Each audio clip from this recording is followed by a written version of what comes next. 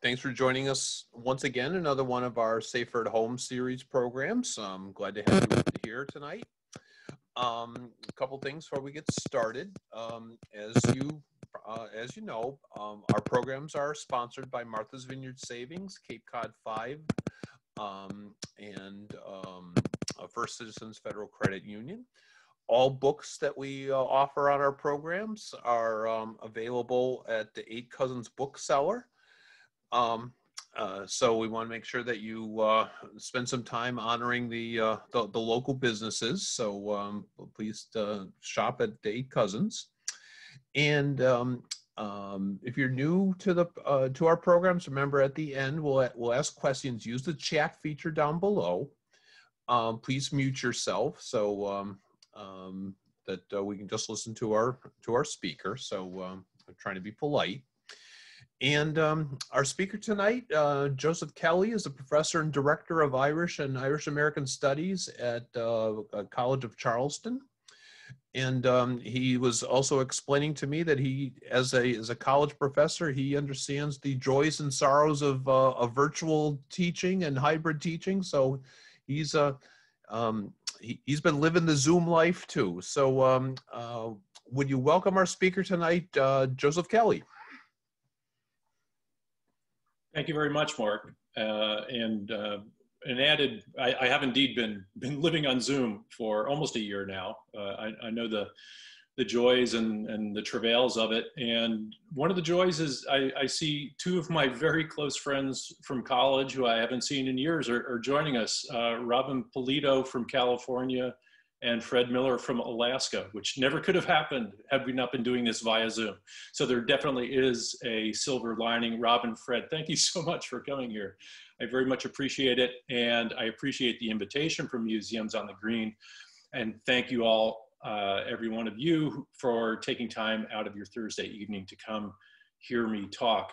I've got a PowerPoint that I'm going to come into and out of. If I can get I've got a little film clip too that I'm going to run if I can get it to work. So please bear with me as I switch back and forth from myself to the PowerPoint and to the YouTube clip.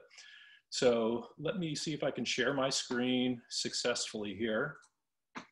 And Mark, I'll trust you to let me know if you cannot see what you should be seeing. No, so far so good. Great. Okay. Very good. So the book I'm talking about, of course, is Marooned, Jamestown, Shipwreck, and a New History of America's Origin. And it's a big, fat book. I hope the narrative is compelling. This is one of those cases where truth is stranger than fiction. So I think just telling the story, I hope is compelling to get you through that thick book. But I'm just going to touch on each one of these three kind of briefly, maybe giving you a taste of it, an idea of some of the ideas that I'm exploring in the book. I'm going to do it a little out of order, begin really with Shipwreck and then talk about Jamestown. And if we have time, I'll get to what I mean by a new history of America's origin, a new way of interpreting Jamestown, and by consequence, a new way of interpreting Plymouth Plantation as well. So I'm going to try to start, if I can, with a film clip of a shipwreck. So I'll share my screen again and try to get this going.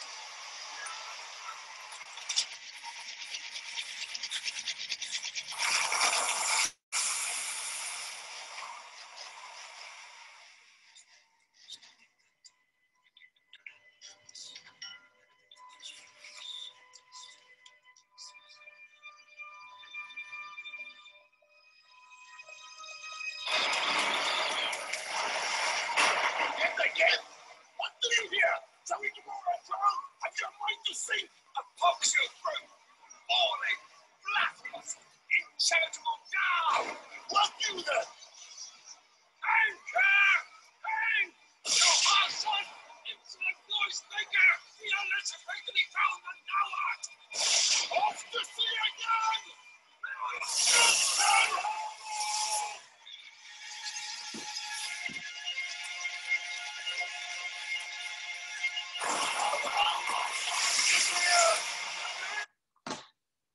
Okay, and I guess that worked because I didn't hear any complaints. Now, what maybe more astute of you could have picked up, I know you couldn't really make out the words very much in that film rendering, but maybe you noticed or figured out that this is the opening scene from Shakespeare's Tempest, which premiered in 1611 in Blackfriars Theatre in London. Now, of course, Shakespeare would not have had these kind of dramatic special effects at his hand to wow the audience, but the audience was wowed nonetheless because he was using, he used his words. And if you read Shakespearean plays, you know how he conveys the scene through the words. He's, you know, of course, well renowned as the greatest wordsmith in the English language, in the history of the English language, probably. But in this case, he actually happened to be stealing these words, or borrowing, I should say.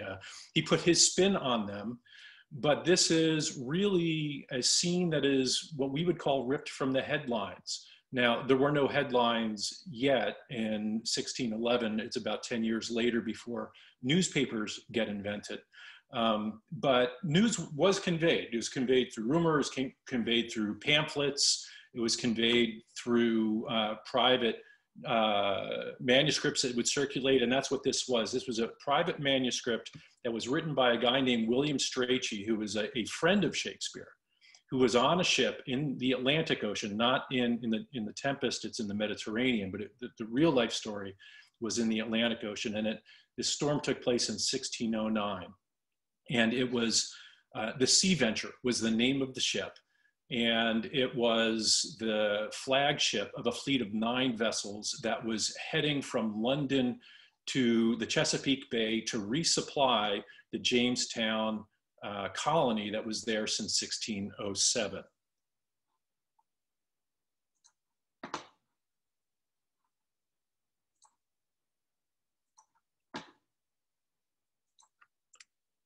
And here's a modern rendering by a Bermudian artist of the Sea Venture and its wrecking. It's very historically accurate, the details on the ship and that kind of thing, and the view of Bermuda here. So let me go back a little bit and tell you what was going on. How did the Sea Venture end up getting wrecked here? As I said, it was the flagship for the 3rd resupply of Jamestown. The Virginia Company knew that the first 2 years had not gone well because there's been 3 successive ships that have returned from Jamestown in the first 2 years reporting on what was going on. It was a disaster. There were desertions, there were mutinies, there was starvation. Every time they would send 100 people, you know, half of them would be dead within a year. The Virginia Company knew this was going on, so they either had to cut bait or they had to really up their game. And they decided to up their game. Their plan was to establish essentially an entire English town in Jamestown. They were going to send 800 people over, and they started a media blitz, what we would call a media blitz today, to recruit settlers. They wanted to get 800. That was to include farmers, blacksmiths, tailors, woodworkers, you know, every kind of profession that they were advertising and trying to get people to come. In addition to that, and this is one of the pamphlets, this is probably the most extensive pamphlet they used to try to persuade people to take the risk of going to Jamestown. Of course, they tried to kind of keep quiet how horrible things were going over in Jamestown. So most people in England, when they thought of colonies, are thinking of what's going on in Ireland. And this is essentially what the Virginia Company was trying to do. They're trying to replicate the way the English were colonizing Ireland. They were going to do that in Virginia. And in addition, and this is the really remarkable thing about this particular venture, is that the Virginia Company was a joint stock company, which meant that people bought shares. And the way they wanted to finance sending all these people and provisioning the ships was by selling shares in the adventure to anybody who would want to buy them. Now, one share costs 12 pounds, 10 shillings. So a lot of rich people bought shares, knights and the aristocracy. About 2% of the English population is in the aristocracy.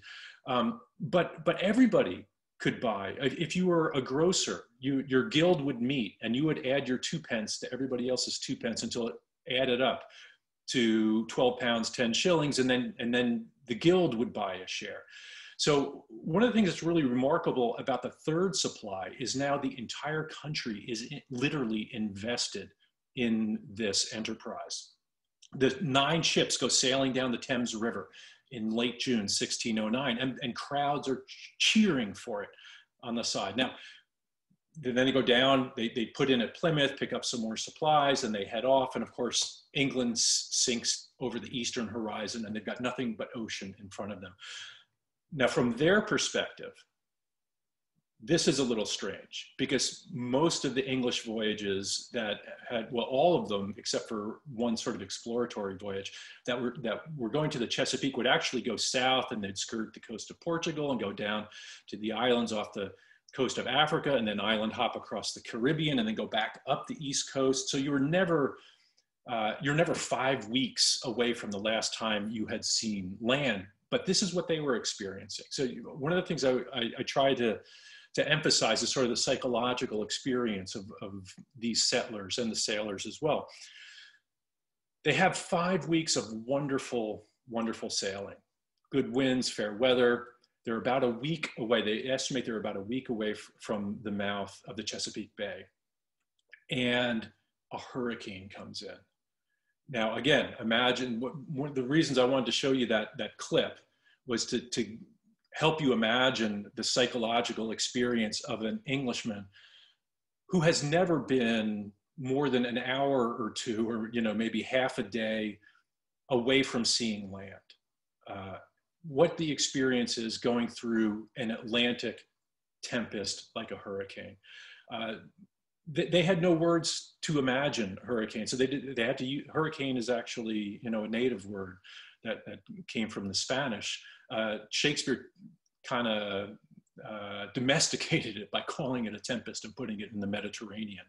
They thought the hurricanes came out of territory that was outside of the purview of God Almighty. They thought they were sent by the devil. So they actually thought they were going to hurricanes psychologically was going outside not only of civilization, but outside of the sight of God. And William Strachey's narrative that talks about this storm, talks about that, where they were saying prayers, as you saw in the film clip, but they didn't think God could hear their prayers. They couldn't go up high enough because the storm was so loud.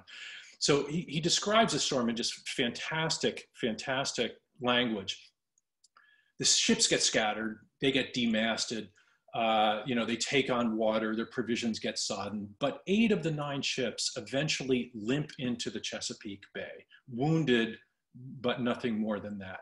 Now that's going to cause problems of its own, which I'm just going to have to put aside for a second because of time constraints. But essentially, what was supposed to be the third resupply of Jamestown, and Jamestown was just barely hanging on, as barely sustainable at the time, ends up being a whole bunch of refugees showing up at Jamestown. So eventually this is going to lead to what is known as the starving time. And the starving time takes place because of this hurricane. The Sea Venture is the one that doesn't make it back. And those ships that make it into Jamestown assume it's lost at sea, and they send reports back. People have their funerals, whatever kind of grief they got. Everyone thinks everyone on the Sea Venture died because they just disappeared off the face of the earth. But they didn't die. For 3 days and 3 nights, they fought the storm. They were manning the pumps, but the pumps could not keep up with the amount of water that was coming in. The very oakum between the planks was spewing out, and they were taking salt beef and pounding it with mallets between the planks to try to stop the leaks. But there were so many, they couldn't do it. They had candles, they were down looking for where is the other leak down here in the hold. The water just kept coming up, and eventually they had to give up. They decided, we're out in the mid-Atlantic. All we're doing is staving off death for another hour, exhausted, in despair. They batten down the hatches and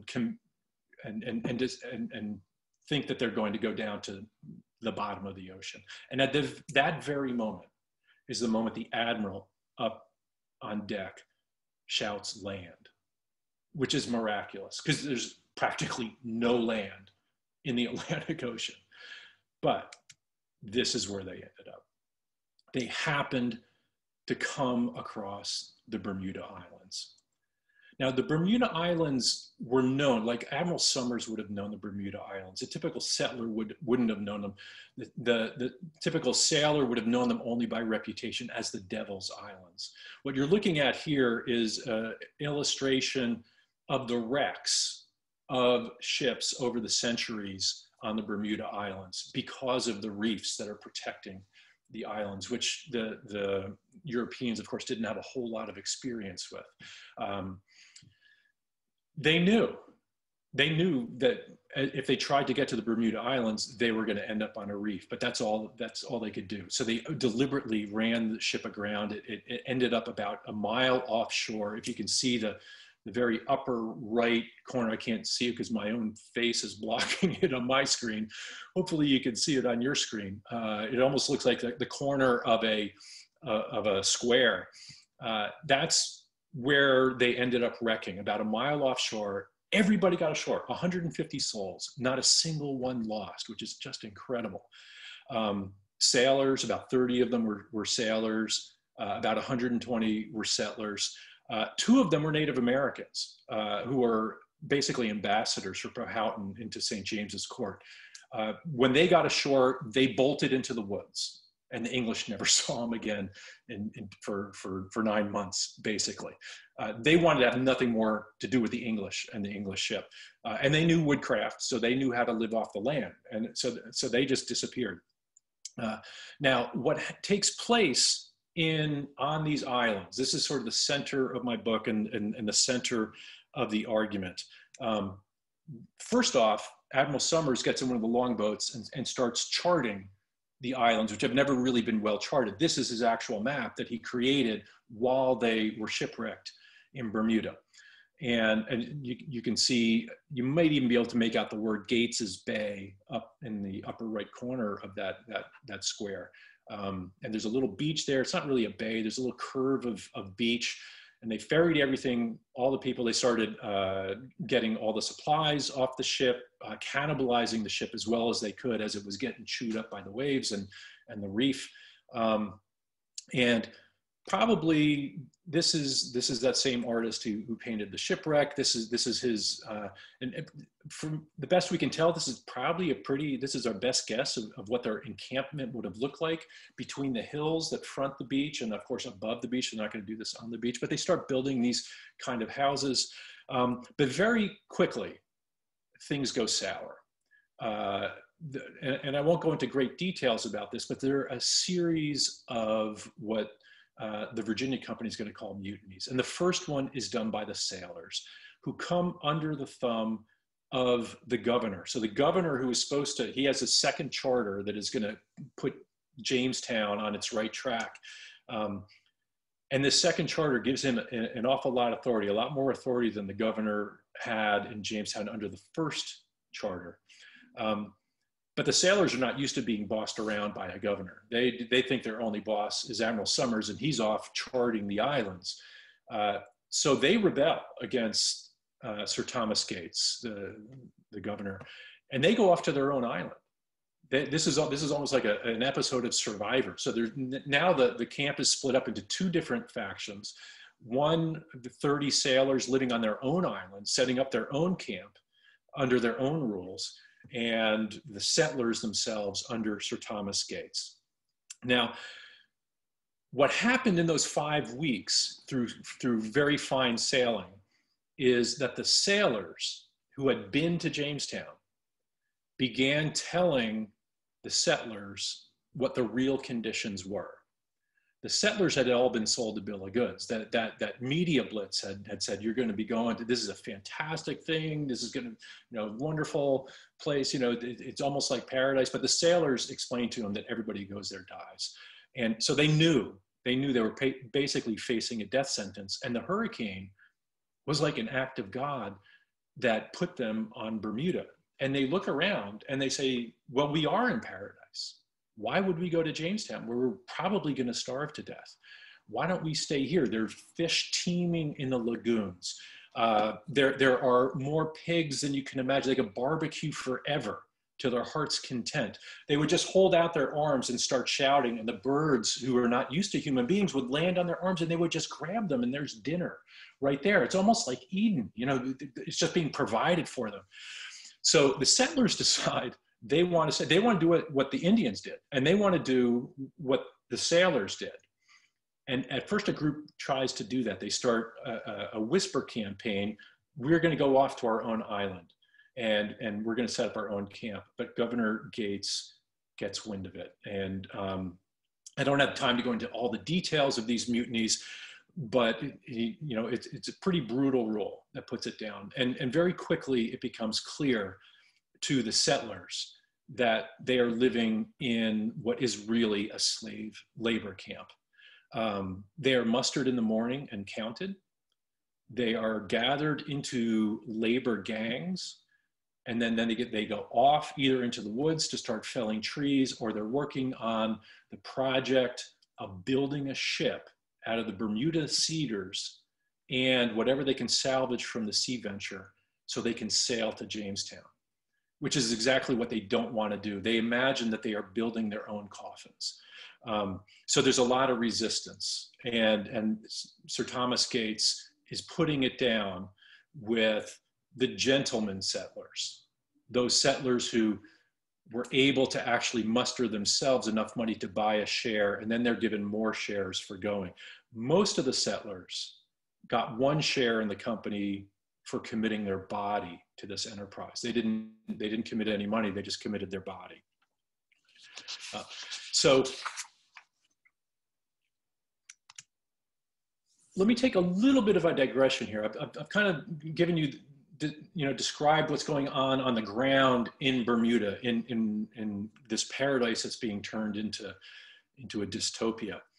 And I want to talk a little bit about Maroons then, and the concept of Maroons, because it was very important in the English consciousness in the late 16th and early 17th century.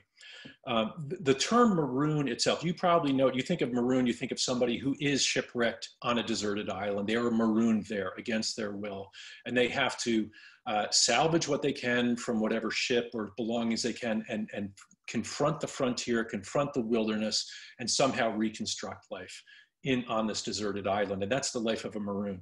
But the origin of that's really a metaphoric use of the term. The original use of the term was on Santo Domingo when the Spanish came and they brought their cattle from Spain to their plantations. And the cattle would escape. Some of the cattle would escape. And they go out into the woods and essentially go from being domesticated to being wild again. And they were called cimarrones. That was a term that was used for them. And then very quickly that term came to be applied to enslaved Africans in Spanish colonies in the West Indies. Wherever the Spanish went, the West Indies very quickly, within a generation, is practically entirely depopulated of the native population. So the Spanish had to, this is what, of course, fueled the African slave trade. So the Spaniards would bring Africans to their colonies in the New World and enslave them. And wherever they did this, everywhere, in Panama, in the Yucatan, in South Carolina, in any of the islands, in Cuba and Jamaica, wherever there were Spanish and there were slaves, those slaves would steal themselves away. Some of them, these enslaved peoples, would escape and they would go into the least hospitable places, the places where the Spanish would not follow them. So they went to live in the swamps, they went to live in the mountains, the jungles, And they would set up their own communities. And some of these communities were really, really remarkable. What you're looking at right here is a reconstruction of a maroon community in Four Holes Swamp outside of Charleston, which is where I am right now. And I've done a lot of my research on slavery and the antebellum South with Charleston as a focus. And there were even, you know, within a couple miles of working plantations in South Carolina, there were maroon communities, free slaves or enslaved people who had freed themselves and would go and live in the swamps. And they would actually even trade with people in these places. It's really remarkable culture. Some of the biggest in the United States, of course, were the Great Dismal Swamp, had lots of maroons in them. Sometimes some communities generations old that were not liberated until the Civil War. Spanish Florida, of course, had very large maroon communities, essentially established forts and cities. So the English were very much aware of these maroon, this maroon culture. Now, in the time that we're looking at here with Jamestown, of course, this is before any of these maroon communities I've just mentioned. The first English encounter with a maroon community was actually, I'm going to skip over this right here and get to Sir Francis Drake. The first time the English encountered maroons was when Sir Francis Drake in the 1570s was doing pirate raids on Spanish Panama. And he was not very successful, but there was a maroon community in Panama that heard about what he was doing, and they sent envoys to find him, and they parleyed with him, and they convinced him. He went on a many-week journey into the hinterland and went and visited their villages and their towns. In fact, at one point they bring him up on a mountain in Darien, and they climb this gigantic tree, and up there they have a platform, almost like a tree house. And it's at that moment that Sir Francis Drake looks out upon the South Sea, what we call the Pacific Ocean. And he vows at that moment, I will go there. And of course, eventually that's going to lead to his circumnavigation of the globe and the Golden Hind, and becomes one of the richest people in England and super famous and all that. But right now he's still just a pirate. And the Maroons in Panama help him raid the Spanish. And he writes it up and the narrative is what you're looking at right there. So the English actually really liked the Maroons. And in the 1580s, Sir Francis Drake convinces Queen Elizabeth that he can topple the entire Spanish Empire with a relatively small force. It ends up being a flotilla of about 25 ships, but he's taking on all of Spanish America. The way he's going to do it is he's going to go and raid cities, Cartagena, in Santo Domingo. He's going to go in St. Helena in South Carolina. And wherever he goes, he's going to incite slave rebellions, and he's going to ally with the Maroon communities. And this way, a relatively small English force can topple the entire Spanish Empire. As a matter of fact, Roanoke, the Roanoke colony, really, it was part of this enterprise. It was going to be a staging ground. And Sir Francis Drake goes on these raids, and there's all sorts of interesting things that happen. As a matter of fact, he's acting kind of like a pirate, which is what historians would call another masterless community, like the Maroons themselves. It's a fascinating story to watch how pirates govern themselves in the Caribbean as well. But it doesn't go according to plan. They don't get as much loot. They're not able to incite these slave rebellions. And the last thing he does is go up to Roanoke. And that's when Roanoke gets abandoned, and they all get on the ships and go back to England, and they had to leave some of them there marooned in Roanoke, and they disappear. So the Roanoke story is actually part of, Maroons are crucial to the Roanoke story. So the English know all about this whole concept of Maroons. And essentially that's what's taking place in the English colonies. Englishmen, and eventually English women, are marooning themselves the way enslaved Africans were marooning themselves in Spanish America. So this is kind of, a cleaned up version of a contemporary rendering of the fort at Jamestown. And of course, you see you might be familiar with the triangular palisade that they have there. And of course, we think of this, and part of the function of that, or the most obvious function, is to protect against Native Americans who are alternately friendly and unfriendly to the Jamestown community. But another function of those walls is that it acts like a prison, because the English settlers in the first 2 years of Jamestown recognized how horrific it is and how incompetent their leaders are. And that if they stay with the Virginia Company, they're more than likely going to die. So they begin to steal themselves. They climb over, they tunnel under, they break holes in this, they take whatever goods they can with them to trade with the Native Americans. We hear about the horrible numbers, 100 people arrived when the second supply comes, there's only 30 living. Now, a lot of them did starve. A lot of them died of disease, but a lot of them ran away to live with the Native Americans, the Algonquin Indians on the Chesapeake. This is essentially what is also happening in Bermuda. Now, this is not the way we tell the story. We don't tell the story of Jamestown focusing on these. We usually think of them, the way the settlers are characterized as ne'er-do-wells, as lazy, as people who cannot take orders. There's all sorts of ways of describing them. We don't think of it from their perspective, where they recognize if we stay with the Virginia Company, we're going to die, so therefore we're going to take our lives into our own hands. The reason we don't is because all the narratives are told by officers of the Virginia Company. And it's no different in Bermuda. This is a kind of, a wax thing in a replica of the ship that they built in Bermuda. This is William Strachey right here. And he becomes a secretary for the Bermuda Company. And he writes a story. He's actually, he wants to write plays, he wants to write sonnets. So he's something, he has some literary talent. His best work is this narrative. All the other stuff is really very, not very good at all, to tell you the truth. But what he does, he's telling the story, again, from the point of view of the Virginia Company, but he tells it so well that we can glean from his story a subtext that's going on. And one of the things that happens if we do is we get introduced to this guy, Stephen Hopkins, who I describe as the most important founding father that you've never heard of.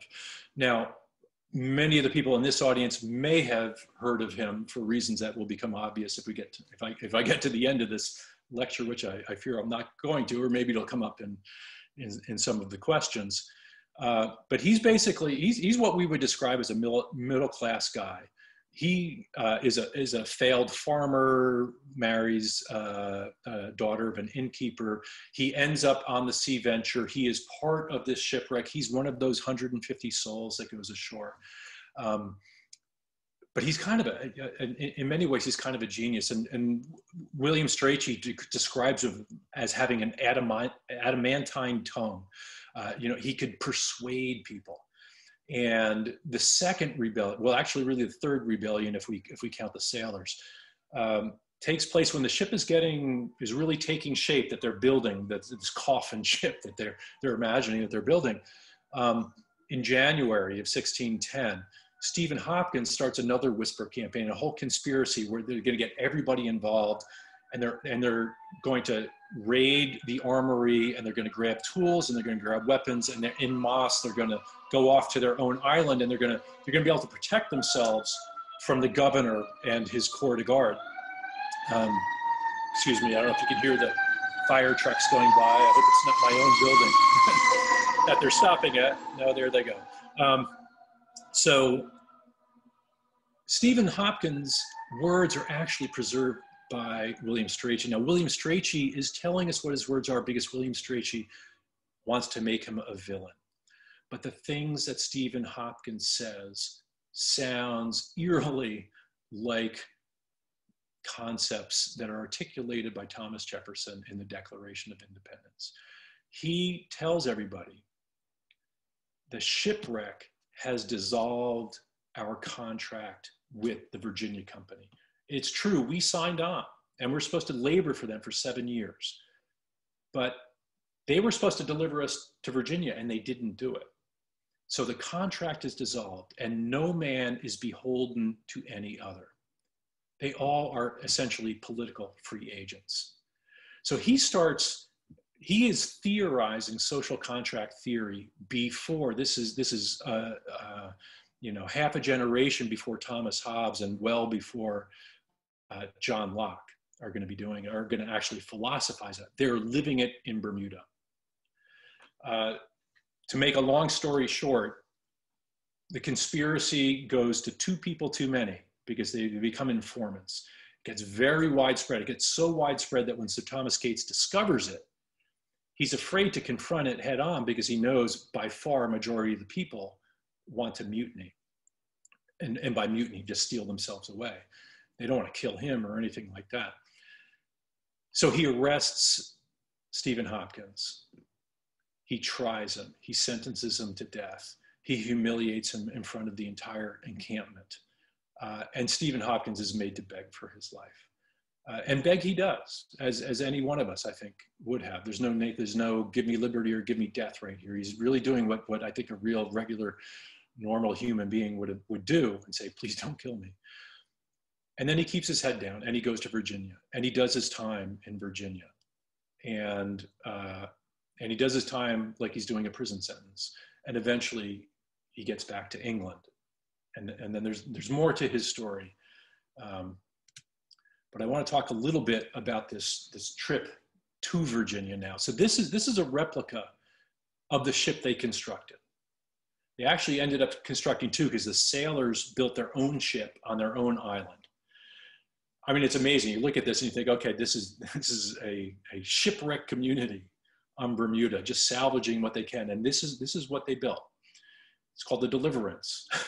Very ironic name for this ship for all of the settlers who got on it. They were basically loaded onto it at gunpoint. And they sail to the Chesapeake. And they sail in, and what they find is the end of the starving time. A colony that is completely wasted.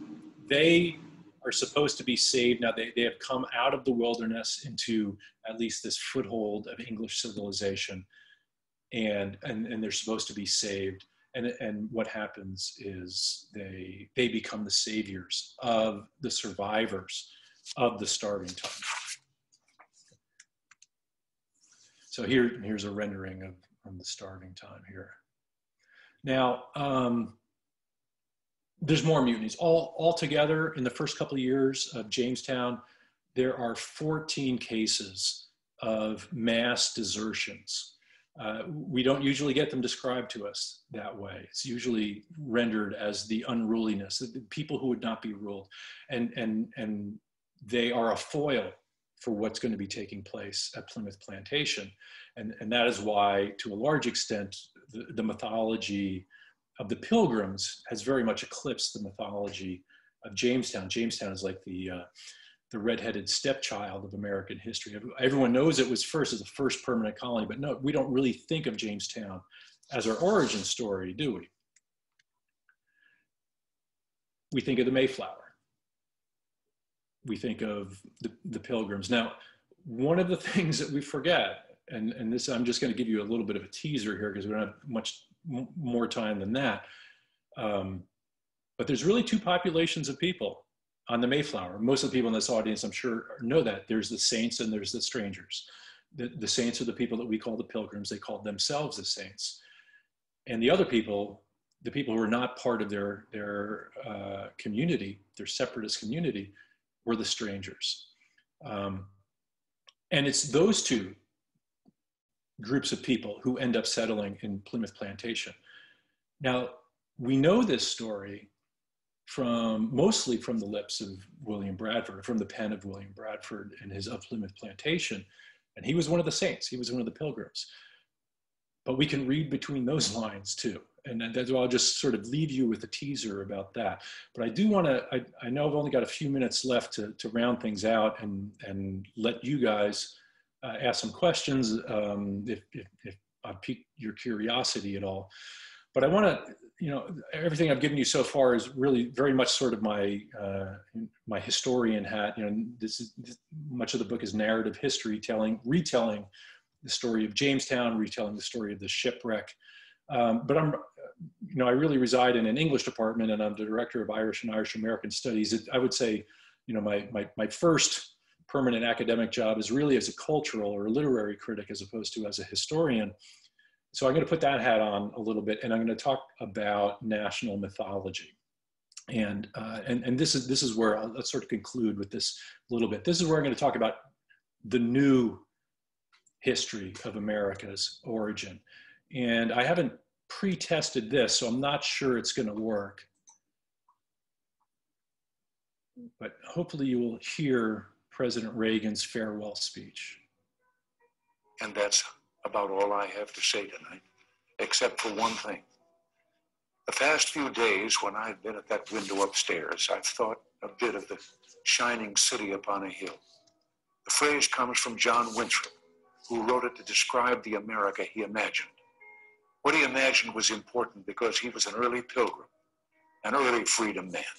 He journeyed here on what today we call a little wooden boat. And like the other pilgrims, he was looking for a home that would be free. I've spoken of a shining city all my political life, but I don't know if I ever quite communicated what I saw when I said it. But in my mind, it was a tall, proud city built on rocks stronger than oceans, windswept, God-blessed, and teeming with people of all kinds living in harmony and peace.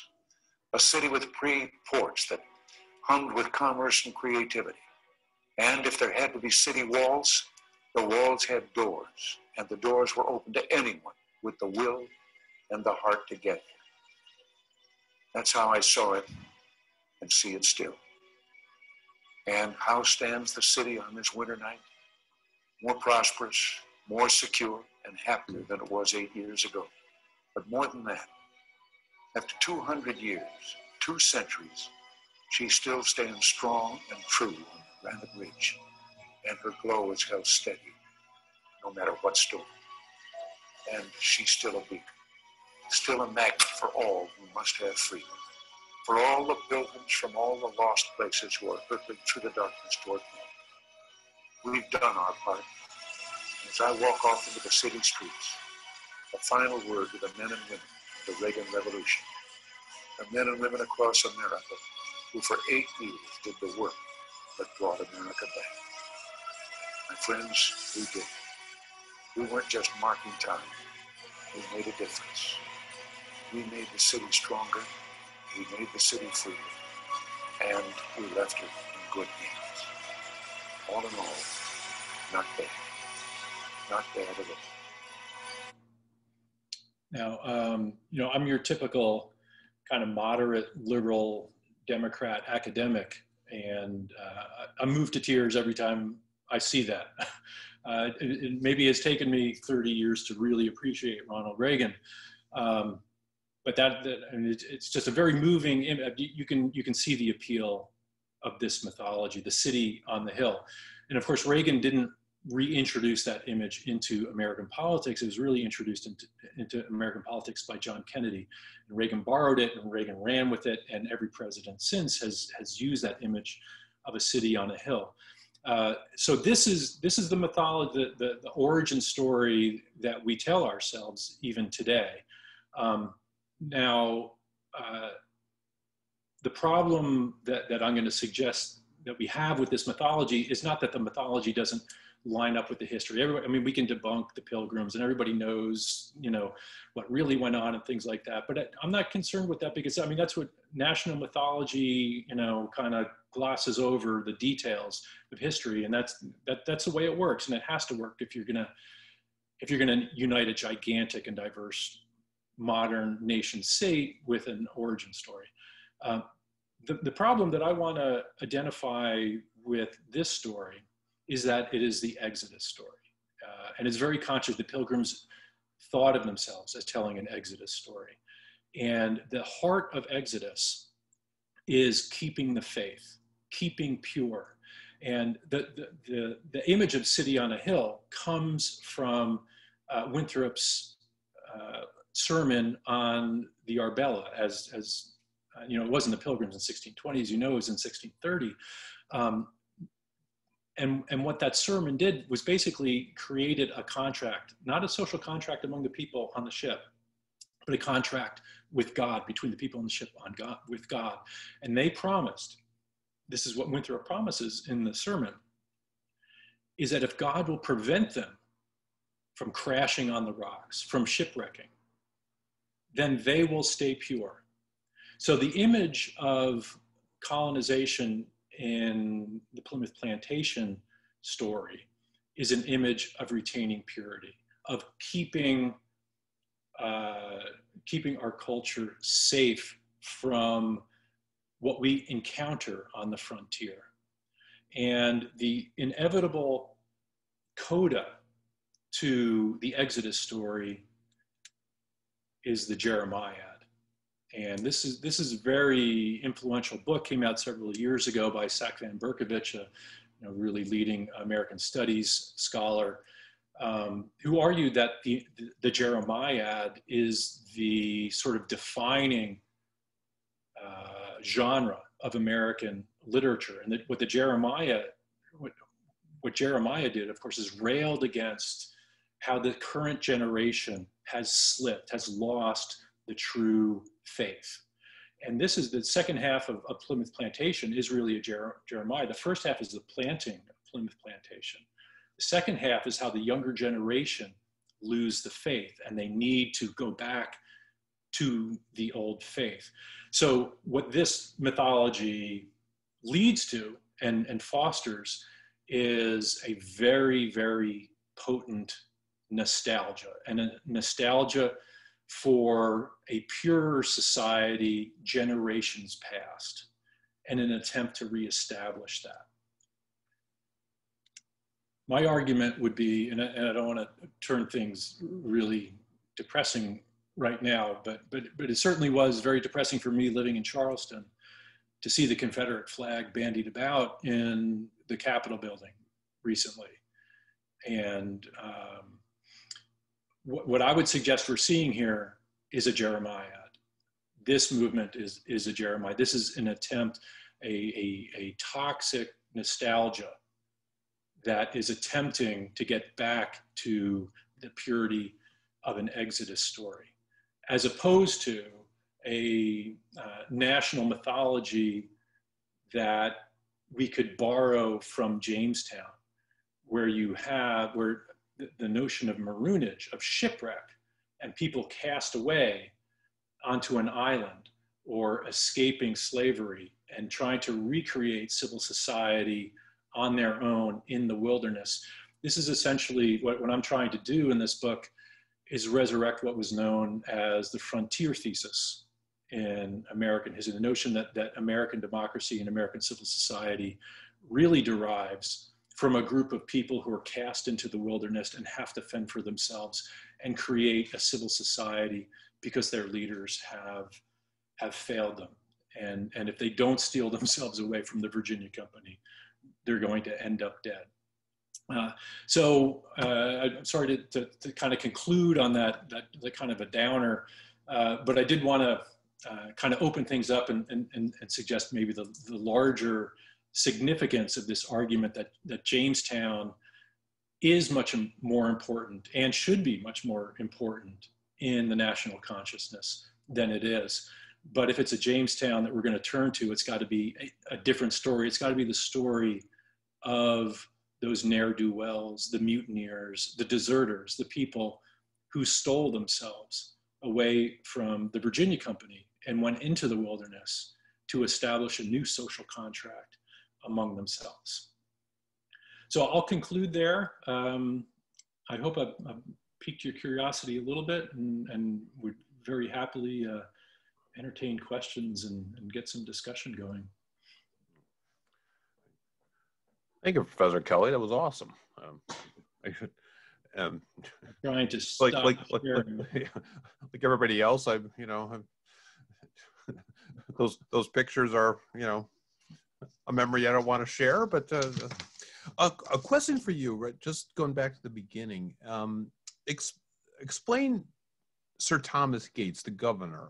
Now, is he actually on Bermuda? Is he one of the shipwrecked guys? And was he intended to go to Jamestown? What's his role, and why is he there?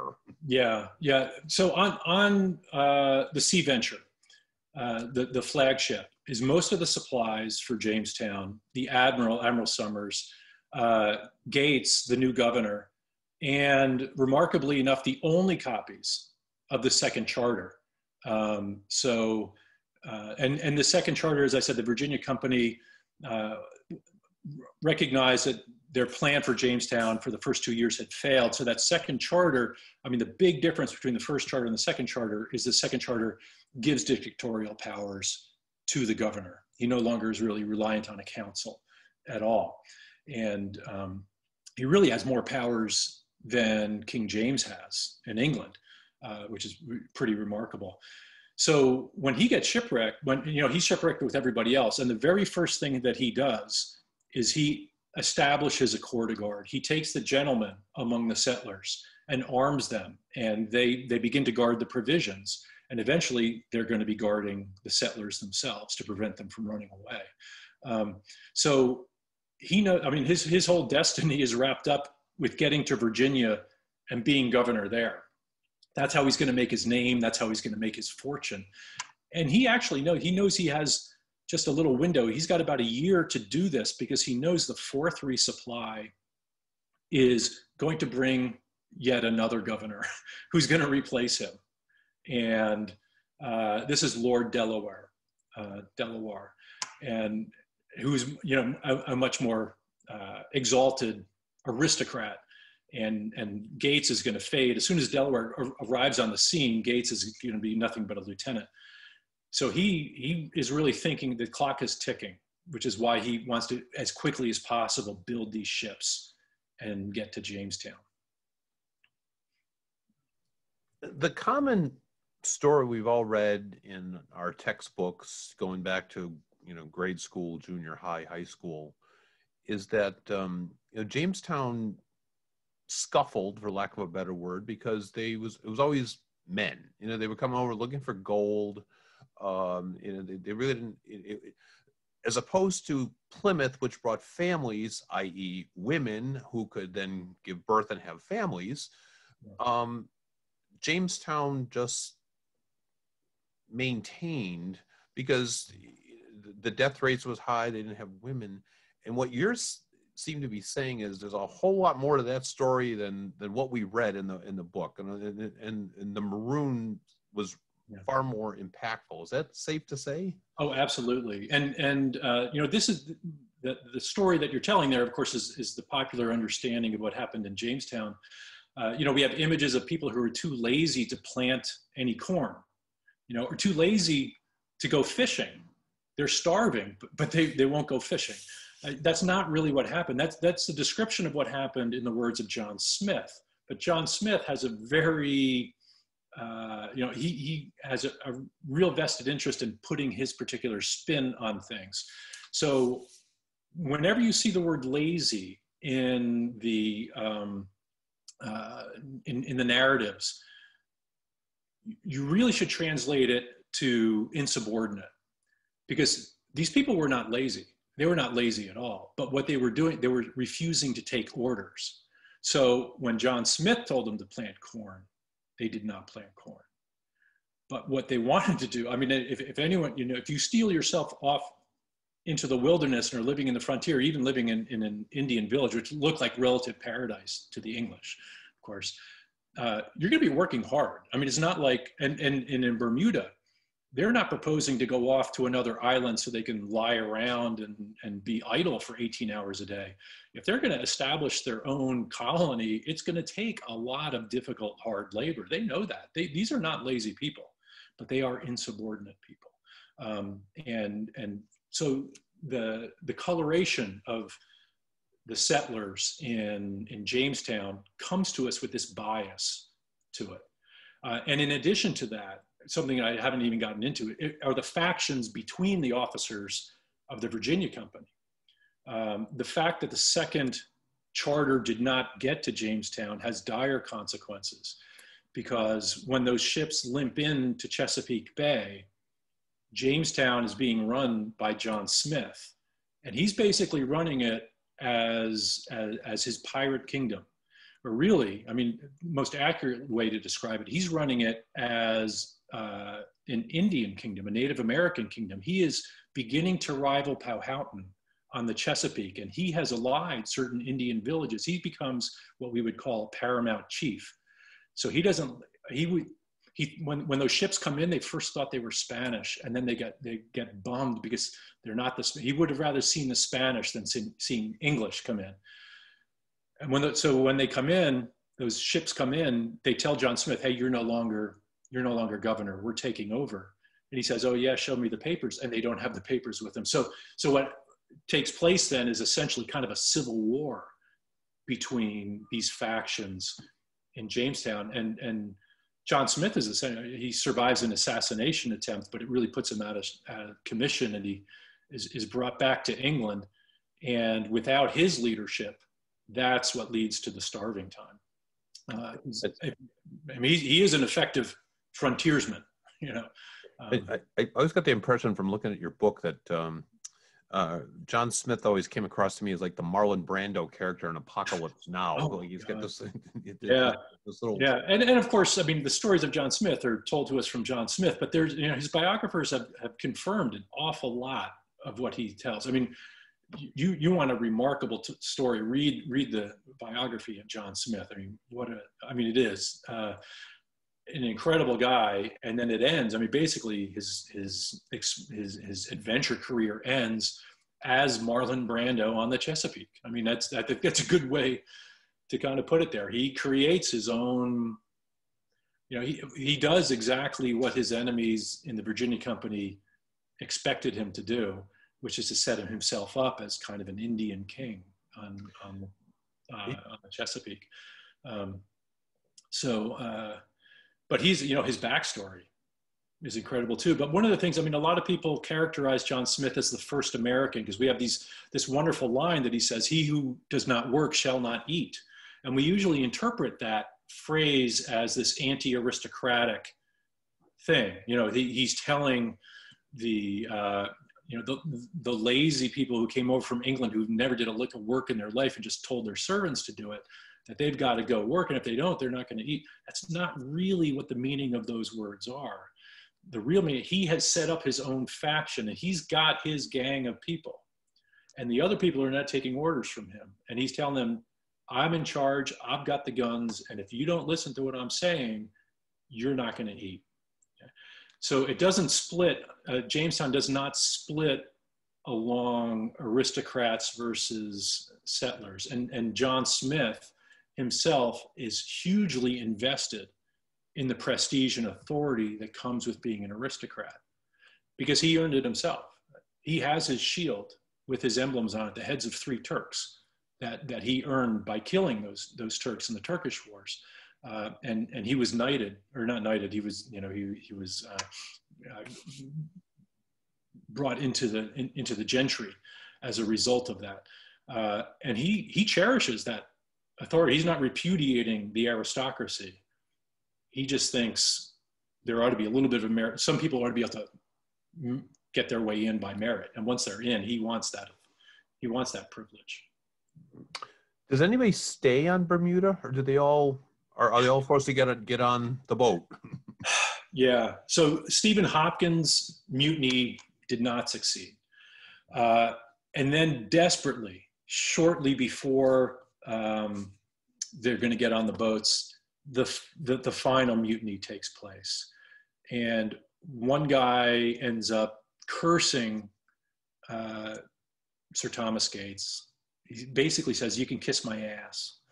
My arse, you know, of course. And they kill him. They kill him for saying that. And that triggers a a whole faction of people to actually, they do flee, and they successfully flee into the wilderness. And then there's a long protracted negotiation to get them to come back into camp. And while they're out there, they create their own covenant. They actually draw up their own social contract. It's lost to history. We only know of it. We don't have the document. But most of the people are persuaded. Gates says, okay, I'm going to pardon you. Come on back. You can come with us, and I'm not going to hunt you down and kill you if you just come back. 3 of them don't, because 3 of them were part of that first mutiny, and this is sort of double jeopardy. They know they've done it again. They don't trust Gates to not execute them, so they stay. And Gates is fine. Okay, I'm going to maroon you here. And they go back to, they go to Jamestown and find what they are there. And immediately when they get to Jamestown, they realize they don't have any food. They go back to Bermuda. They send a ship back to Bermuda to go kill a bunch of pigs and smoke them and put them in barrels and bring them back to feed them in Jamestown. And those 3 guys are still in Bermuda. And Bermuda becomes very quickly a much more viable and productive colony for England than Jamestown was. It takes longer for Jamestown to actually produce any kind of return on the Virginia Company's investment.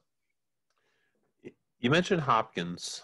I had a couple of emails before your talk from Hopkins descendants, that obviously where we're located, there's Hopkins descendants. Yeah. Continue your story. He goes to Jamestown. He keeps his head down, but as you mentioned, he's also a Mayflower passenger. So tell us a little bit more about Hopkins. Yeah, I actually didn't. I didn't even give that spoiler alert. But that's what he ends. He goes back to England, and eventually a guy named Stephen Hopkins is on the Mayflower. And for years, historians were very tentative and cautious about assuming it's the same man. And now it's pretty much settled. It's a consensus that it was the same Stephen Hopkins. And this, for me, is the really, really remarkable part of the story. Because we have his words as William Strachey gave them to us in Bermuda. And then we have William Bradford's words describing what took place on the Mayflower. And the remarkable document, of course, that comes out of the Mayflower is what we call the Mayflower Compact. And we think of it as, and I think rightly, we think of this as the forerunner of the Constitution. And this is a social contract. And people sign their names to it. They are entering into a social contract. And the reason they're doing that is because the Mayflower, of course, is going to put people ashore outside where the warrant that they have for settling. They're going to be outside where the Virginia Company has authority for them to settle. And William Bradford says, among the strangers started arguing that the moment we get put ashore, we are going to be under the authority of no one. We're not going to be beholden to the Virginia Company because we are going to be settling in territory that is outside their jurisdiction. It is almost identical to what Stephen Hopkins was arguing about the contract with the Virginia Company back in Bermuda. It's remarkable to me that people before now have not really recognized and made more of this. I mean, the circumstance, it is all circumstantial evidence, but the circumstantial evidence seems really strong that Stephen Hopkins not only signed the Mayflower Compact, but he was probably the leader among the strangers who forced it to be written. It was not, William Bradford says we wrote it to protect ourselves against the strangers. I really think the Mayflower Compact was written at the insistence of the strangers to protect them from the saints. So that remarkable document, I don't think Stephen Hopkins has ever gotten any credit, let alone the credit that I think he is due for that incredible document that is the Mayflower Compact. And then, of course, and people in your audience probably even, and any genealogists, and I've encountered, as I've given these talks, of course, I've encountered so many of the Hopkins family who know more about Stephen Hopkins than I do. My deep research really ended in 1612. So what I know about his later life is really just from the historians themselves and his biographer. His story in Plymouth Plantation and then in Massachusetts is is a remarkable story too, but what makes it so compelling to me is that he ends his days as an innkeeper. This guy is so middle class. You know, he is not, he's not like the other founding fathers. He is a guy that just comes out of the people and he stays his whole life in his people, and his contribution has never been acknowledged. And he dies obscure. He dies happy. He's got a big family. And obviously he's the progenitor. I've seen estimates, it's like 1 million people or his descendants or something. It's something absolutely remarkable. We ought to know more. The whole nation ought to know a lot more about Stephen Hopkins. We had a question here. It's interesting, but at the end, are you saying the invaders in the capital last week are similar to the shipwreck to continue separatist groups? Basically, is this a yin and are they part of the same lineage, I guess? No. Yeah, and thanks for that question, because and I recognize I'm going out on a limb here, and I'm what I'm really doing. I mean, I'm throwing out, you know, a pretty provocative claim, and I don't know how far I would to what extent I will defend this claim. But what I'm suggesting there is there are two different kinds of myths then that we can use to think about who we are as Americans. And if we think of our origins as an Exodus myth, the essence of an Exodus myth is purity.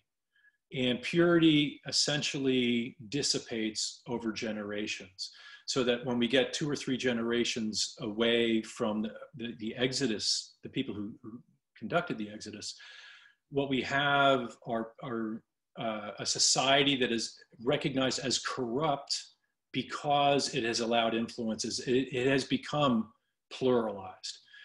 And therefore it is impure. It has lost the faith of their fathers. And this is the kind of language that William Bradford himself uses in the second half of Plymouth Plantation. And this is why Sackvin-Berkovich is arguing that the Jeremiad becomes, this is the quintessential, the defining characteristic literary genre of America, is the nostalgic looking back to a purer generation and an attempt to reclaim that. So what's very provocative about that image that I showed you at the end is that at least some of the people who are doing this are carrying Confederate battle flags with them.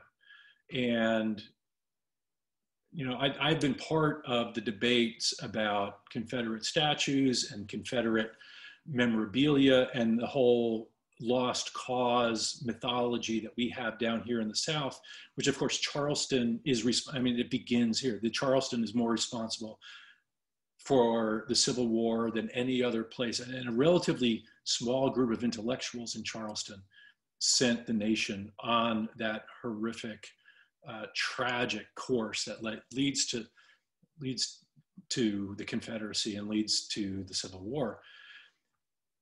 After the Civil War, the nostalgia for it, the lost cause notion, is a longing, a nostalgic longing for a pure society. And of course, this is why it is assumed as the symbol of contemporary white supremacists. It is a racial purity. Now, the purity is not always a racial purity. It might be more broadly ethnic or cultural purity.